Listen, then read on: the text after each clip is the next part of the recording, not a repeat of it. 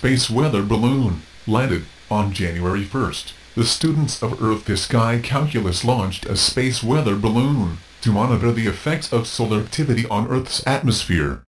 Lofted by approximately 200 cubic feet of helium, the balloon traveled to the stratosphere over the Sierra Nevada mountains of central California. After a 2.5-hour flight, the payload parachuted back to Earth in the wilderness area, where students will recover it on January 2nd. Payload contents included a high-energy radiation sensor, a cryogenic thermometer, and a pair of Hero 3 Plus cameras.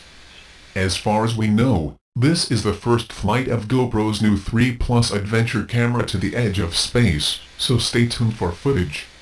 Solar activity is high. 2014 began with a bang.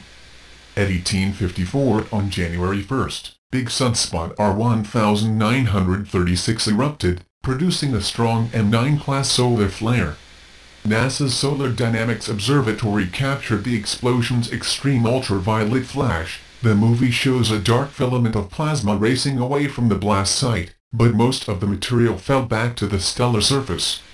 Nevertheless, the explosion did produce a CME that could deliver a glancing blow to Earth's magnetic field later this week. NOAA analysts are still evaluating this possibility. The M9 flare of New Year's Day followed close on the heels of an M6 flare on New Year's Eve.